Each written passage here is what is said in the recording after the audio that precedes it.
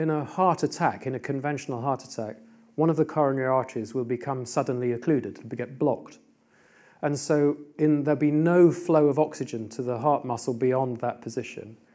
And what happens then depends on what the consequences of that lack of flow are.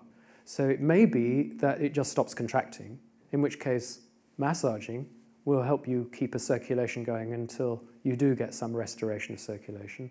Or it can trigger a tachycardia or a ventricular fibrillation episode because it's an abnormal current in that side.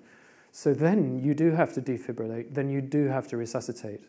But most of all, you need to be given something to release to stop the blood clotting in that blood vessel, an aspirin, get into a hospital as quickly as possible.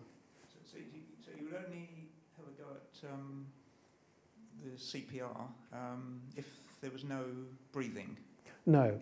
If you have someone who's collapsed and has no evidence of a pulse, and usually that's associated with no breathing, but not always, but you're safer to try it. You're safer to do massage once you've kicked them and made sure there's no response. If you're doing that, it's quite hard to do serious harm that way. It's much more likely that you'll keep them alive. I think, Denise, would you agree with that? Totally.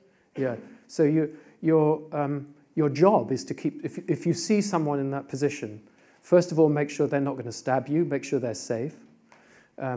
Then get help, somebody to call the ambulance, and then start the massage. And if you do nothing else but the massage, that's better than nothing. It's nice to check the airway and make sure there are no false teeth or vomit or anything in the way, but massage is really good.